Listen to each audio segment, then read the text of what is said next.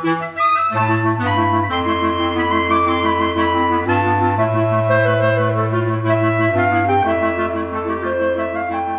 guys, welcome to the Venn Pod. I'm Alex for those who are tuning in for the first time. And next to me is, Hey guys, it's Hannah. so today we're going to be talking about juries. It's a stressful time of year, and we're going to give you some tips and advice that have helped us, and hopefully it will help you guys. We have a ton of points we want to make. Well, Hannah actually is the organized one for this topic. She made a whole Google Doc, and I'm excited because when I read through it, it was really good. So Hannah will kick it off. Yeah, absolutely. So, first of all, you're so nice to me. And I feel like the reason I felt so strongly about this topic is because I got to do a jury this semester and nobody likes doing juries. Like, honestly, they're like, I get it. I get why we have to do it. It's to hold ourselves accountable, it's to measure our growth. But like, nobody, I feel like I personally don't know anybody who is like, yes, I get to play my jury. Like, even if you're feeling confident, everybody's just kind of like, oh, I have to play my jury. It's just kind of the worst.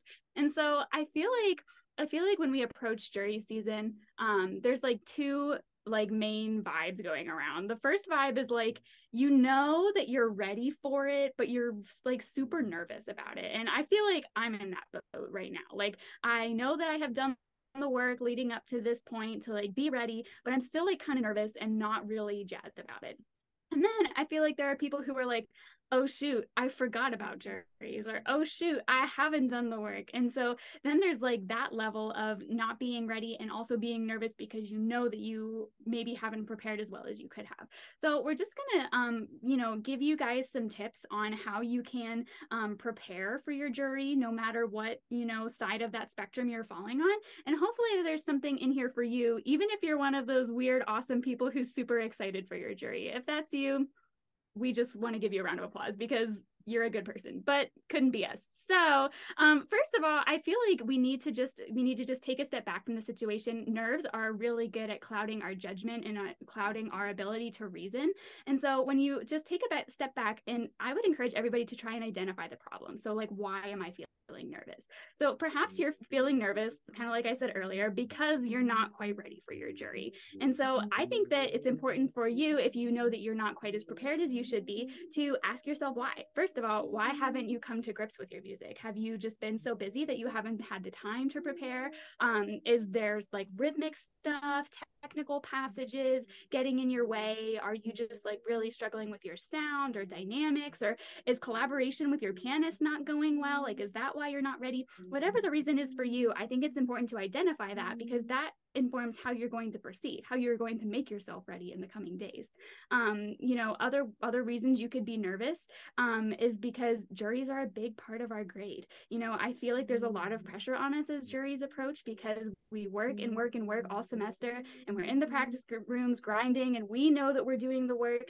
But I think there's always that fear in everybody's mind, like, what if my jury performance isn't reflective of all of the work that I know that I have done all this time? And that's a completely valid fear. Maybe you're feeling like nervous because you want to do well for yourself and your teacher. I know fellow people pleasers enter the room like, hello, I'm here too. I really value, approval and affirmation from my mentors. And so there's that a little bit of pressure, like, I want to do well for them. I want to make them proud. Maybe you're feeling nervous because you're really good in the practice room. Like, you can tear it up when nobody else is around, but the second you get in front of other people, you just kind of freeze. So I think it's important that we take all of these things into consideration, because whatever your answer is to why am I feeling nervous is going to inform how you proceed. So Alex, and you, listen, everybody, Alex does not have to do a jury. Way to go, Alex. Alex actually had a kick butt recital a couple weeks ago, and then she like has played her pieces on some other people's recitals in the past few weeks. So she's been stressed in other ways. So I mean, she's like, no, thank you. I am exiting the jury room. But Alex, can you identify with any of these? Like, in the weeks leading up to your recital, were you feeling any of these feelings? Were these any concerns on your mind? I mean, definitely. I think one thing for me that I've learned to turn off, thankfully, is the idea of pleasing others. Like, although I want to like please my professors, obviously, I've really tried, especially leading up to either a jury or a recital, I've really tried to like tell myself or convince myself, because that's the case too, that I'm doing this for me. I've worked hard. I'm here to just showcase my talent. Like, I'm not here to get, like, I don't know. People aren't here with malicious intent is what I try to tell myself, at least. Because sometimes, especially with a recital, you sometimes feel like your whole studio is just clarinetists, obviously, and you're like, what if they think I suck? And then you're like, am I doing this for them? Am I trying to impress them? Or am I trying to just showcase what I can do? Like, this is for me. Like, I know I have the confidence to do this and this, that, and the third. But when it comes to juries, it's very interesting because I don't know how it is at UNT, but similar to Messiah, we don't have just an all clarinet panel. In fact, we have several woodwind faculty on ours. So that's where it gets tricky, because it's like, well, do I need to impress them? Because the answer usually is yes, like they're grading you, but like, how do I convince myself that I don't need to impress them? Because by thinking that, I freak myself out. And knowing that, for us at least, we have like an inside joke that's low-key reality. I don't know if you can relate, but some of our professors love contemporary rep, some of them hate it. So when you pick a piece for jury, and I mean, we might talk about this later because it's one of the points, picking a piece, it's like, do you take that into consideration? Like, are you going in there knowing that someone might tear your piece to shreds, you know? So I don't know. It's hard because you really need to convince yourself, in my opinion, that this is all for you, but ultimately it is for them, especially in terms of a jury, right? Recitals, it's a little different. You can convince yourself a little bit more, but juries is, and it's scary because you have something listed, which I really like, but it's like, this is just a snapshot of like what you could do. And what's so sad, in my opinion, about juries, about auditions, about recitals, is that it's a one-shot thing. Like, you only have one shot at it. And yes, sometimes we're in a practice room and things go really well, and other times they go really bad. And you're just like, well, what's going to happen when I'm on that stage? So let's keep talking, because I think there's ways we could help prepare for those moments, right? Where, yeah, you are most likely trying to impress your professors, but how do I combat the nerves, right? So you want to get into that part?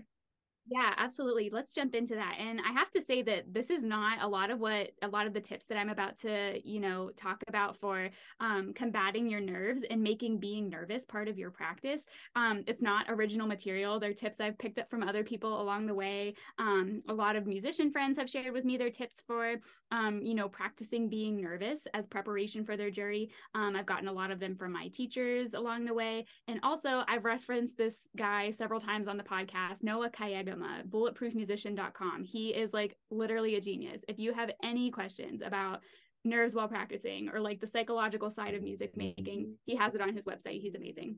So the first tip that I have is playing for other people. You're like, wow, revolutionary. Never would have thought of it. But how many of us actually do it in the weeks leading up to our juries? Like our professors are like, play for each other. And you're like, oh, that's so nice. What a good suggestion. And then we never do it. We never play for each other. And that's like kind of scary. Like going up to another clarinet player and being like, hey, will you listen to me do this? Like, you're putting yourself in a really vulnerable position there. I've known people to even go up to the person in the practice room next to them. Like, if I was to go over to this tuba player over here that you can probably hear and be like, hey, can you listen to me play this real quick? Like, that's terrifying to me. And that's probably kind of scary to a lot of us listening as well. But I would just say that, like, if you're the person that starts doing that, other people are going to start doing it too. Like, when you make a culture of like, oh, we help each other, like we listen to each other, and it's not for the sake of like being judgy, it's just to be like a warm body in the room. Like, if that person has suggestions for you, then great, you can choose to take them or not take them, but the point is just to get somebody else in the room, because we all act different when we're around another person. So do it. Play for other people. And I've even had friends where they FaceTime me and played for me, like played down their audition packet or something. And that's not quite the same as having somebody like physically in the room with you listening to you play. But I mean, it's kind of the same principle like when we're recording ourselves for pre-screenings or something. The second you hit record, you're like, suddenly this little awareness raises inside of you, like, oh, I'm being watched. And so you can kind of get that when you're FaceTiming somebody as well. Yeah, so play for other people. I'm guilty, guys. I haven't done it yet, but I need to. So I plan on it. The second thing I have on this list is doing some kind of physical activity to help simulate the fight or flight response while you play. And so you're like, that's kind of weird. Like, why would I just like do some jumping jacks or some crunches in my practice room and then try and play my instrument? Like, that doesn't seem like, you know, good advice, because then you're out of breath, then you're a little bit shaky. And my answer to you would be, well, isn't that what happens when we're nervous? You know, when we're nervous, our adrenaline starts rushing through our body. Our body literally thinks we're in danger whenever we get nervous. They're like, oh, there's a bear, let's fight it. That's what our body says. And so you get shaky, your heart starts pumping faster. And so a really great way to practice playing under those kind of bodily conditions is by doing some kind of physical activity. Alex and I had a percussionist friend in undergrad, and I knew him to like run around our music building, which was like basically shaped like a donut. He would do laps around the music building and then see how quietly he could play his snare drum excerpts, but like, because like his hands would be shaking after sprinting around the building so many times. And so he knew that if he could play his excerpts cleanly while his hands were shaking and his heart was racing and he was breathing heavy from running around the building, then he could do it when he was a little bit nervous. And that was something that I actually started to do too. The past, like my last 2 years at undergrad, I would reserve the recital hall for like a few nights the week of my recital. And I would run laps around the recital hall, jump up on stage, play a movement of pulling, run around some more, jump up on stage, do the really quiet second movement, run around some more. And honestly, guys, it helped, because whenever I walked out on stage for my recital, I wasn't out of breath. I had all the oxygen in the world compared to running around. And so just like practicing under conditions that make your body so much more stressed out and proving to yourself that you can do it when your body is not at its best, that's really comforting. And it kind of like gives you courage on the day of your jury. Do you have reactions to this, Alex?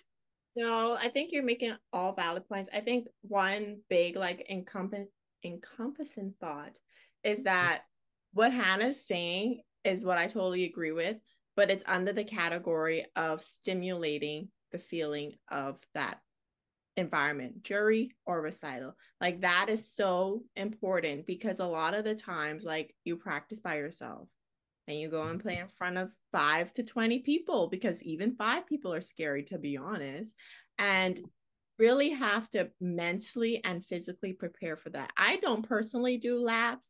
I don't find that oxygen is an issue for me. I think for me, it's all mental. So I do a lot of mental practice. So one thing that has helped me that no one ever actually taught me, but I've done for quite a while just by myself and I've shared with people, but I legitimately would be like in my bedroom right now, standing by my music stand, close my eyes and envision the room that I'm going to perform in. That's the first step. Then I envision who I know will be in the audience. Then once I get that visual, I go. And I'm horrified. But when I keep doing that over and over and over for weeks and weeks and weeks, when the day comes and those people are in that space, the ones that you may be wanting to prove, for example, in a jury, like prove your worth to in a jury or a recital, when it comes to that day, I've already seen you there. I've already been here. Now I'm okay. So that's what I do. I do a lot of mental practice, because for me, it's so funny, but the way my nerves work, and I tell my mom this all the time, and she's like so confused, but like, I'm not nervous when I first start playing. I play, and then I'm in my head while I'm playing, which I shouldn't be. I'm like, why aren't I nervous? And then I'm like, oh, you should be nervous. And then I get nervous. It's so weird, but like, it's in the middle of my performance when the nerves really hit. It's like, oh shoot, you're like really doing the thing. Here we go. So for me, that's why I like have to like mentally freak myself out just a little bit, although that sounds so bad, like saying out loud, but I know that's what occurs when I'm performing in a jury or in a recital. So no, I think that's so important. What you said is like, a lot of people, myself included, start out performances really strong, or, you know, stronger than we would be otherwise. But then like the danger starts when you start like metacognitively like thinking about performing. You're like, oh, I'm performing, I'm in front of people. And then sometimes I get these intrusive thoughts where I'm like, dang, this is going really well. It would be a shame if something were to happen. And then I'm like, no, what's gonna happen? So I mean, maybe you practice, like maybe while you practice, you try and swing these thoughts away. Like, I don't know, they're not helpful to you. That's the bottom line, is like these thoughts are not going to help you perform at your best. And so, I mean, as much as you can in your practice to just like shut that down. Like imagine like pulling a blind down over a window, just like shut that down and focus on the music. But that's easier said than done. And it takes practice, and it takes like intentional, I'm not going to think this thing, or shutting it down the second it enters your brain. But if that's you, if you have intrusive thoughts, or if you start thinking about playing, just know that you're not alone. It happens to everybody. Sometimes I'm like, dang, does anybody else do this? Does anybody else self-sabotage this hard? And I'm like, yeah, girl. Though, because I'm like, I'm in a whole performance right now. Like, why am I thinking about this? Like, why am I thinking about the arrows? And it's really like a thought that it's like, wow, this is going really good. Like, don't mess up, don't messes up. I'm like as soon as I'm egging that thought on, because for me, I know the thought is gonna come. So for me, it's training to stop it right away, or stop it as soon as possible, like Hannah said. So yeah, it's just knowing what happens to you in a performance, because some people physically shake, right? Like you mentioned, running laps so that you're physically shaking. Some people unfortunately have like a physical reaction to performance anxiety, right? And stress. So you have to figure out, how do I play when my hands are like quivering, right? Like when they're shaking, what do I do? Because you need these to be stable, especially in a slow movement. So it's like figuring out what happens to you when you're nervous. And okay, now that you know those things, how can we help to not, you can't even fix it in my opinion, but like deal with it, like perform with those factors occurring. So yeah, it's real. It is real. Absolutely. So those are some things we talked a little bit about, like the physical side, how you can like put yourself out there to help deal with the physical side. Some things are the physical side of performance anxiety, some things that you can do to kind of I guess you could combat both things at once, is play in a semi-public place. I mean, I can't really do this at UNT, but at our undergrad, Messiah, we had these big stairwells, and it was really popular to practice in the stairwells. The trumpet players would always go in the stairwells because they sound so good in there. But the thing is about the stairwells is like people could hear you in the stairwells no matter what you played. And so maybe that's a good solution for you. Maybe that's the first step to getting yourself out there for playing in public. Maybe it's like cracking open your practice room door a little bit so that people can hear you as they pass. Maybe that's the first step you can take. Another thing is obviously you can play in your studio class or your departmental. Again, that's really scary as well, to get up in front of a room full of clarinet players who, you know, they probably know your piece. They know all of the little weird clarinet things that could happen to you, you know, in your performance. But if you can play in front of a room of clarinet players, then I actually get less intimidated, being like, well, I'm going to play for the bassoon professor. I mean, our bassoon professor is great, but like, I'm going to play for the bassoon professor. Like he's not going to tell me that I need to voice higher on this note because it's in this register and it has this tendency on my horn. Like, he's not going to say that. He's just going to be like, wow, that was a really nice phrase, you know, stuff like that. Anyways, and then the final thing I have is just to record yourself. And I would say record yourself consistently. In the few weeks leading up to your jury, I would say record yourself every day. I've become a really big fan of that, and just like listening back, because it's so hard to analyze in the moment, like while you're doing. And we've kind of talked about that on here before. Like while you are in the act of actually playing, it is really hard to like step outside of your body and be like, how is this really going? And it's also you're not able to get the most true representation of your sound either, because you're on this end of the horn, probably in a room that's this big, right? And so you're not getting a sense of what your truest sound is. You know, you're not getting the best read on what your dynamic levels are if you're really making that shape in that phrase. So I would say record yourself, even if it's not every day, but record yourself at least a couple times before your jury so that you can check up on those things. Some other tips for like preparation. This is kind of like, this isn't like directly going to, you know, train your body like a physical thing to respond to nerves. And it's not even necessarily mental practice, but it's just some things to do in these final steps in case you're like still feeling like, wow, I'm still really worried and I'm not sure why. Maybe these things could help you out as well. The first thing is, do you know the score well? And the answer is usually not well enough, especially if you have a really great pianist, a really great collaborator playing with you. Chances are you trust them to like know their part and to come in. But I've been in jury situations where I've had a really great pianist and they've like done something weird or missed something that I was just used to hearing, and it like really jarred me and it really threw me off. So I would say you could do some mental practice by sitting down with a recording of your piece and getting a score or a piano score and seeing how the pianist's part lines up with you.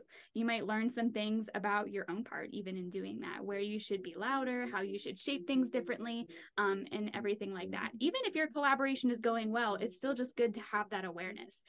Another thing is listening to others' interpretations and getting ideas for your own expression. So, I mean, my teachers say to me, like in the final stages before your performance or before your jury, that like you shouldn't be listening to other people because you should be working on your own interpretation. And I agree with that to a point with like a little asterisk, but I listen to people all the time. Like I am constantly I think the most successful people steal things, right? So like they just like take things from other people, like, oh, I really liked how he did this phrase, but I really liked the way that she treated the taper in this moment. And I think that that's fine, and I think that you should do that, and I think that's doing your due diligence as a musician. I see you nodding and yes girling that. Alex, do you want to chime in?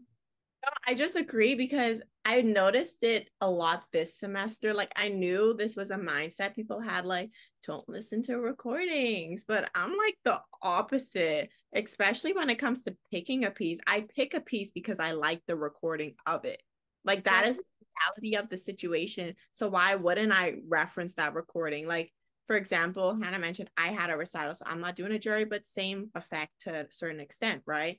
I mean, I did my jury, and the week leading up, I was listening to the recording while practicing type of situation because I'm like, I've been doing it like this, but like I just realized that he was doing that actually, and I kind of like that. So let's experiment with that a little bit. And there was a cadenza in my piece. I was like, let me listen to theirs. I don't really like that, and I was doing that, so let me change it, right? So it's like leading up to the day, like I think it's always good to listen to the recording because for one, it gives you awareness of the piece, but for me, I think it also reinforces your knowledge of the piece. I think like yes, some people score study, and I can honestly say I'm not usually the person that like physically looks at a score to learn the piano's part. I'm just really good at learning it by ear. Like, well, I was learning the Harburg Sonata for the longest time this semester, and that piece is hard. The piano part is hard and complex. And I mean, my friend and I, we would just joke because we knew each other's parts so well that regardless of whatever mistakes happened, I could find him and he could find me. And that's from me just listening to the piece and performing it and practicing it all the time, but also practicing with him, knowing, okay, here's where he might slip up. Here's where I'm typically like confused. So let's figure out a way to meet in the middle, such but that's what you need. You need to collaborate with your pianist to understand those weaknesses and strengths for each other so that when you're in a performance, regardless of what happens, you'll survive. So yeah, I like two things that you said. The first thing is just a response to how you listen to the recordings, and the way that you use recordings, I think is amazing. And I think that's the way everybody should use recordings, is that you're like analyzing the recordings. Like, I like this, I'm going to do this. I don't like this, I'm not going to do that. Some people, and I feel that it's especially easy to do with like contemporary pieces where interpretations can be can be very varied. There can be a lot of ways to play something. For example, Jean On's Blush, I just learned that this past semester, and so I think it's problematic if somebody says, I'm going to play this exactly like Wong Kak Kim. I'm going to do everything he does just because I'm too scared to create my own point of view, or I don't know what I should do. I think that's like a not good way to use recordings, because I think you should have a point of view. But if you want to if you want other options, if you want to experiment with other ideas, like you were saying, Alex, I think that's a great way to use recordings. And I'm totally in that boat with you. So as long as you are not just like letting somebody else make the artistic decisions for you, definitely use recordings.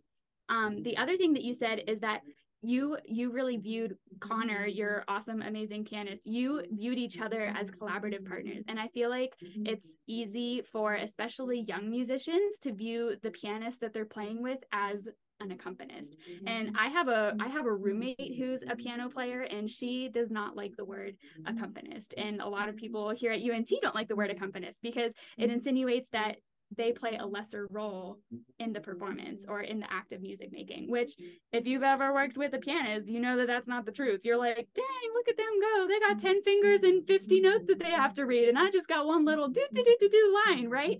And so I feel that it's important that you enter collaborations with your pianist as an equal partner. So like, so often we show up and expect our pianists to have like everything to a T. Well, do you have everything to a T? Are you prepared enough that you're ready to be an equal partner in that collaboration? Because I've caught my pianist before. It's happened to me, and Alex has caught her pianist before. It's not just like a one-way street. So make sure that number one, you're using recordings for good and not for evil. And number two, that you're entering your collaboration with your pianist as an equal partner, and you're not just like riding on their musical amazingness. So some people, and I feel like this is very applicable for recitals, if you still have a recital coming up, a lot of people worry a lot about stamina. And so Alex, do you have any advice to give about practicing and building stamina for a particularly taxing or long performance? Okay, hear me out. Okay, so I know Hannah does one thing, and I'm going to briefly mention it because I used to do it. Hannah is a fitness girly. Like, Hannah is pretty fit. Like, most of the times, especially in undergrad, you did a lot of running or like at least treadmill walking. Like, you always had cardio, right? And in undergrad, I was pretty good at that. Like, I maintained cardio. At ASU, the campus is so big that I just count me walking from my car to school as my cardio. And it's Have you seen what Alex drags with her every single day? Like, that's more than cardio. That's weight training right there. So cardio helps. I could say that, because if you could run for 20 plus minutes, you could probably play for 20 plus minutes. So that's one part. And I used to do that. But the main thing that I do is running my full program. I practice, especially the month of my recital was like April 16th or something like that. March. Whoa, March 26th. Time warp. But I need to figure out the date because I had set a goal for myself that by March 1st, I was going to know all of my material. So that's starting on March 1st up until my recital. Every day, I would run my entire program. That's for me how I built my stamina. I know something that you do, because you've told me before, you run your reps sometimes like twice a day. I don't typically do that at all. I just run my program once and I assess it, because the one time is all I get for a performance. With that though, I also try to do it as close to the time of the performance as possible. So my recital is at 2:30. I try to practice as close to 2:30 to start programming my brain to function at that hour, because I know when my brain is optimal and it is not at 2:30. That's very important, even if you're doing a jury, especially if you have a morning jury and you're not a morning practicer, you know? So that's a big part of performance. It's like stimulating what's going to happen the day of. If you have a 9 a.m. jury and your piece is 20 minutes long, can you play a 20-minute piece at 9 a.m., right? So those are some things I have in terms of stamina and everything else. No, I think that's really wise. And honestly, I never thought of that, like practicing when your performance was going to be, because I'm an afternoon snoozer too. Y'all see me right now sipping because I got a lot of evening rehearsals and stuff after that. Like, I'm sleepy in the afternoons, but got like a 4 p.m. jury, so I'm gonna have to be on it. So thanks, Alex. I'm definitely gonna do that. But yeah, I would just say, if you're worried about stamina for your piece, like if that's a serious concern of yours, is like getting through the piece for whatever reason, I would encourage you to practice your piece right after a rehearsal or after you are at the end of your practice block, to see what happens whenever you're tired, because we all know that in a performance we all fatigue a little bit more quickly, because you know, our adrenaline is running high, our energy is going to other places, and we're using it faster than we would be if we were just like living life normally and not in such a high pressure situation. So just be aware that, you know, you will crash a little bit faster in a performance. You know, there's something about nerves that like kind of like carry you through, but just be aware that like you will tire out a little more quickly, and prepare for that. So yeah, I would suggest like warming or playing your piece without warming up. That like, take that with a grain of salt. Like, it can be helpful, but don't make a habit of it, because you should all warm up. But it's really helpful to be like, oh, how does it sound whenever I haven't done my articulation studies for the day? Like whenever I haven't warmed my tongue up to 160, what happens now? And if you can do it, then that should be really comforting to you. Like, oh, hey, I can do this. Like I'm prepared for this. But yeah, multiple times a day. I really like the idea about practicing about the time that you would do your performance or your jury. That's all we have to offer you on stamina. Yeah. Anything else? Oh, dang it. Squirrel brain. I already forgot my point. Oh, we were talking about like twice a day after rehearsal without warming up. It should make you confident. Warm up. Thank you, Hannah. Aw, work partnership. Okay, here we go.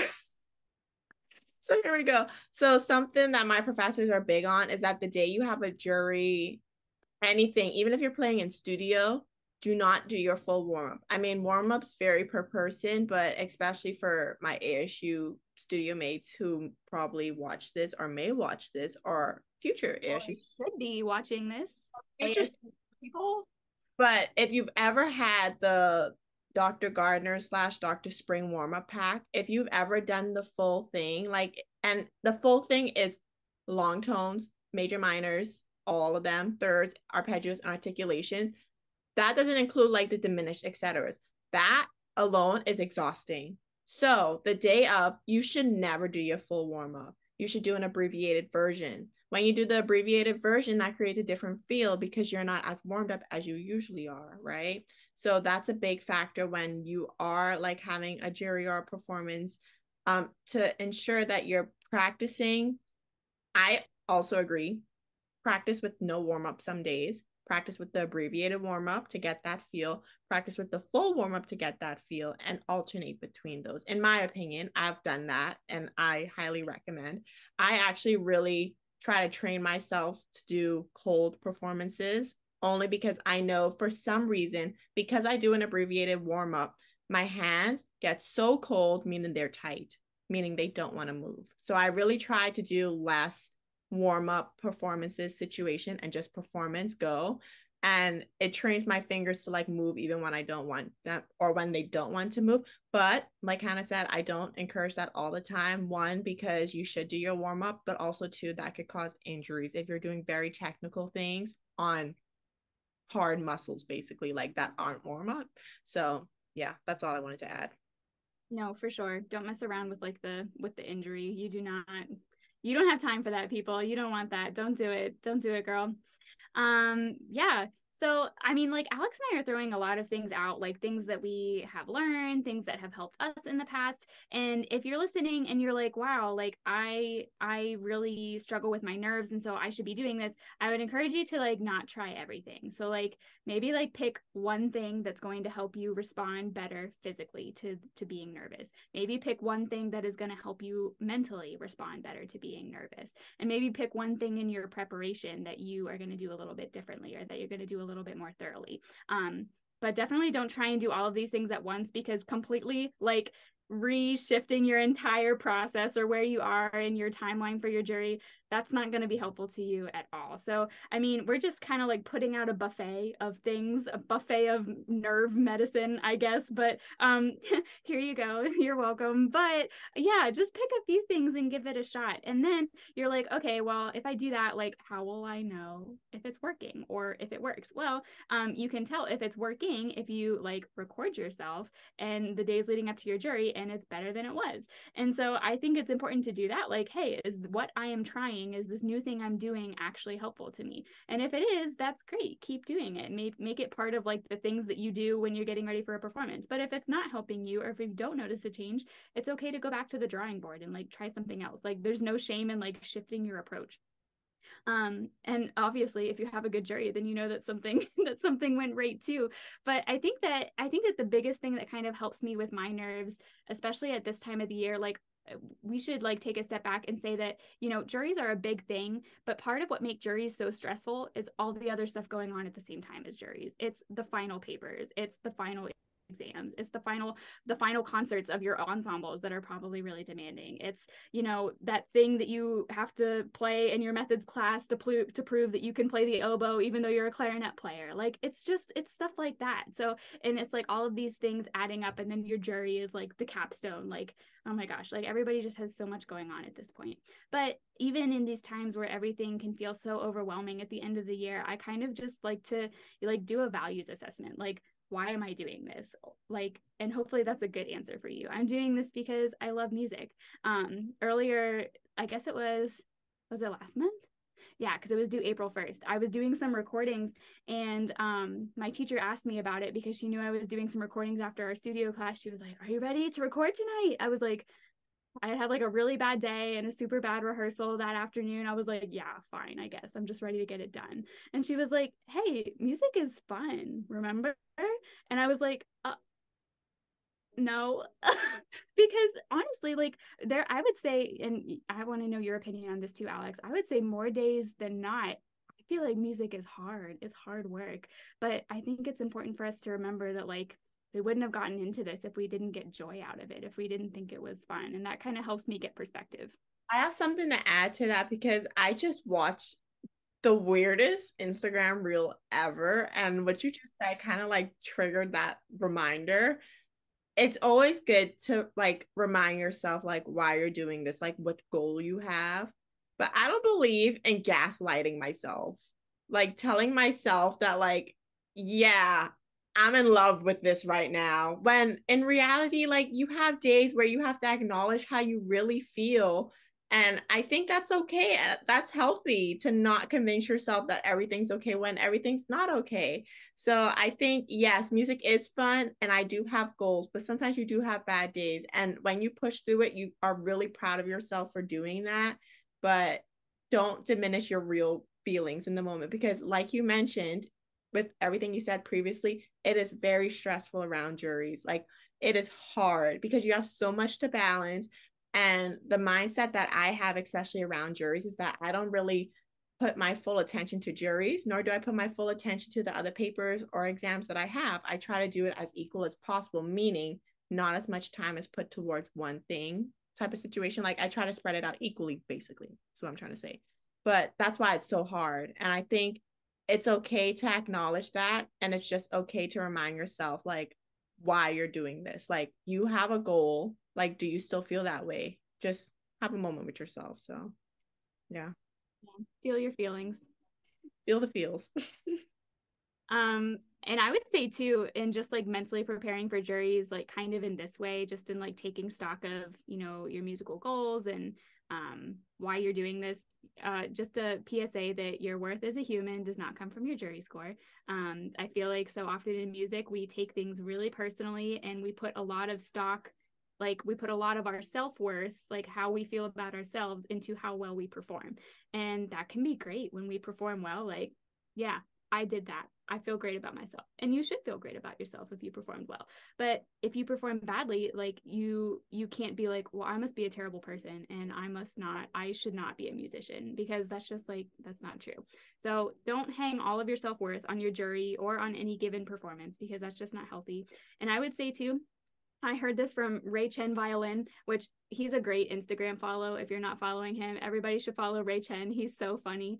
But he said that one of the best pieces of advice he got for performance anxiety was from his dad, who said, just accept that something's going to go wrong. Like, just know that you will mess up something. It could be a huge screw up. It could be a little screw up, but like, you're going to mess up because you're a human. And it's not the fact that you mess up, it's how you respond to the messing up. So do you let that mistake that you made back in measure 2 keep tripping you up for the whole rest of the piece? Or do you just make the mistake and move on and keep doing all of the things that you've trained your body and your mind to do throughout the rest of the piece? And something Dr. Spring told me the same thing actually my first master's recital, which was funny because I played to a hall of 3 people because Rona. But anyways, he told me the same thing. He was like, you're playing a recital for an hour, like a mistake is gonna happen. And the reason why he said it wasn't necessarily the reason why Ray might have, or what Ray may have interpreted, but for Dr. Spring, it was a matter of when you know you're going to make a mistake, you don't go in there thinking you're going to be perfect, which is good, because then a lot of us have the expectation that, oh my God, I hope I play everything as good as I've been practicing. Like when I play it bad, none of that's going to happen. This is going to be A plus plus plus. But it's not true. Like something's going to happen. And when you realize that, you're a little bit more content. And he joked saying, and I mentioned this before, but he joked saying someone I think his old professor is the one who told him that. And what his professor used to do was try to make a mistake in the first movement of the first piece he played, meaning the mistake was out of the way and now he could relax. Because everything feels so fine after you recover from a mistake, in my opinion. Like, the mistake happened. Okay, cool. Now what can I do now? Keep going, have fun now, whatever. And I mean, that may not be the same for everyone, but it helped me at least. Yeah, that's really good advice. Well, Venn Pod audience, just know that this is a tough time of year for everybody, but Alex and I are cheering for you. We know you can do it. We know you can make it through this final stretch. And best of luck to you on your jury. We hope you play great. This has been the Venn Pod.